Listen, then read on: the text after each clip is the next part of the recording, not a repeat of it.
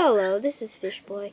I just got done making an 8-minute and 42-second long video, just like the one I'm about to make, but the camera was tilted the wrong way, so the picture was like this, and it was like, it was like this when you were doing it, It was like, Anyway, I have to make another video because that video was ruined. Anyway, and in my last videos, I'm gonna say exactly what I say in my last video, but anyway, I didn't even post it. I just deleted it. But if there's anything on my other videos that sound weird, that's just unusual sounding, just doesn't sound right, it's just me, it's just what type of person I am, just accept that. Anyway, if it sounds weird, I don't know. I wanted to say that, and I wanted to tell you something else that I got recently. This is the watermelon red trickworm. It is different between its cousin, the seedless watermelon.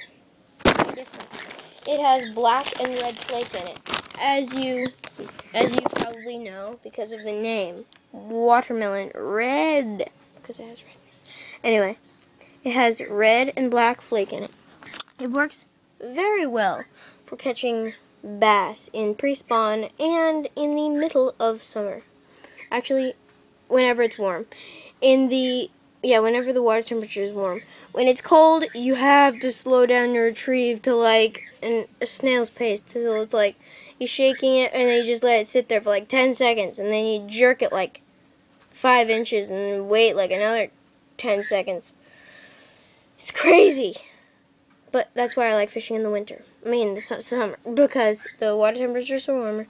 You can make it move a little bit faster than when you would in the winter because the bass are less active, they're negative, and they go after slower baits. But my dad and my friend were trying this. They got a lot of bites, but my friend likes fishing for bluegill. He stopped using this and was just talking to me while I was fishing.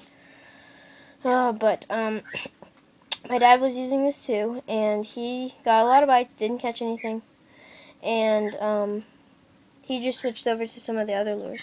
This is a really good color, though. I've seen a lot of people on YouTube try this, and they were using a crankbait, and a bass hit it, and they just switched over to another rod that had this on it, a Texas rig.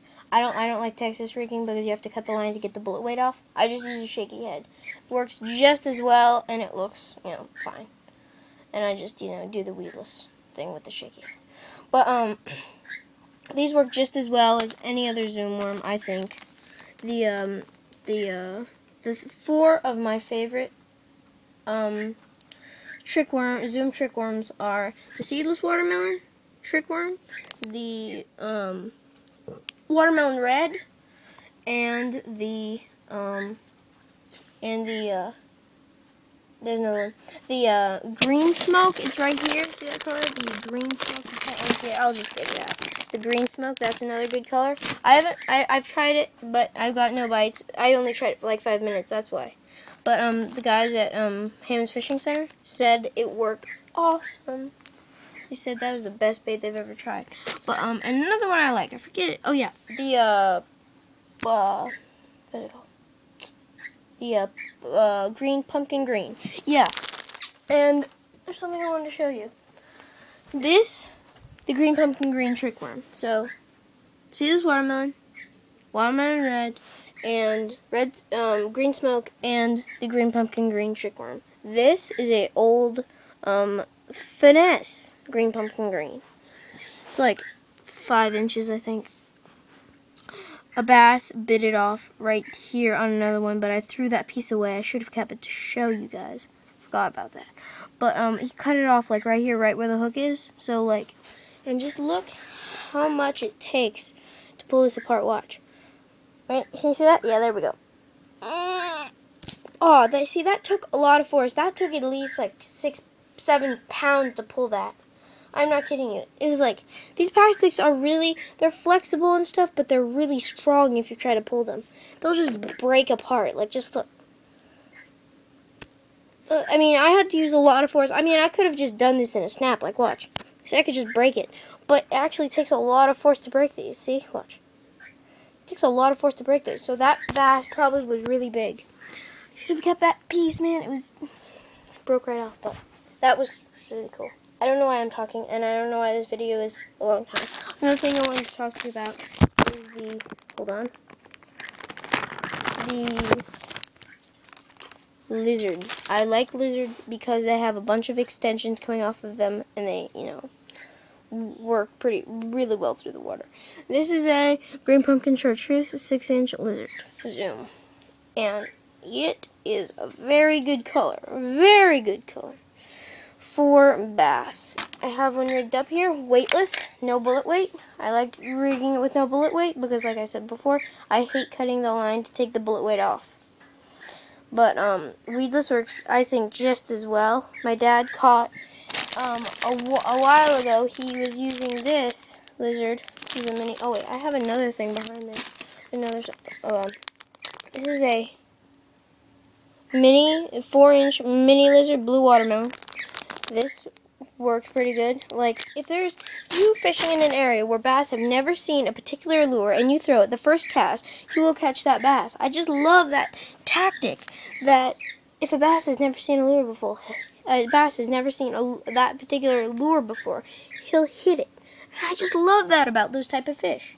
And, like, if you throw this into an area that's shallow, it's a really deep cove, that's where some, slightly mature, small bass might hide if you want to catch. There's not really going to be huge bass and if there is huge bass there, they're just coming up to spawn. And they've seen these lures probably before and they won't hit it. But I like fishing for small bass in those coves when it's sunny and there's no wind blowing. Just cast that out there into the middle where you see some weeds and just start jerking it and you'll feel a little tap and bam, you'll catch some fish. It's awesome. I love that. I don't know why I wanted to make this video. It was mostly to tell you about my other videos. Sorry for acting so weird. If you thought I was acting weird, I don't know. I thought it might be acting weird. And I wanted to just give you some knowledge on trickworms and lizards. And also, these sort of look like, what do you call them? Zoom, baby brush hogs. Or brush hogs. Because they have all these extensions coming at them. They don't really look like, but they sort of do. Because they have all these extensions coming at them. And they're also really flexible. I mean, just look at this. The head is just bending. I think zoom worms are more flexible. Just look. Yeah, look at that. Oh, and another thing. If you microwave these, they actually microwave these for 8 to 10 seconds. That's what the guy at Hammond's Fishing Center said. 8 to 10 seconds.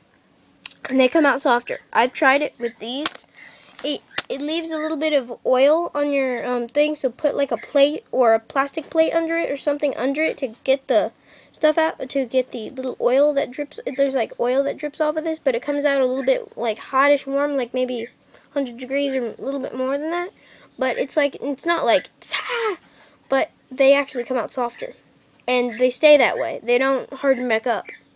So you could just like microwave a few before you go fishing and try those out, and they're a lot more flexible. I don't do that because it takes a lot of time to go microwave them. I just take these because they're good and they're softer.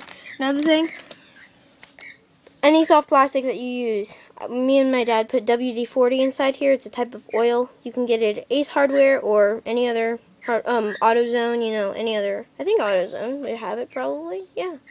Ace Hardware, Walmart, hardware store, stuff like that.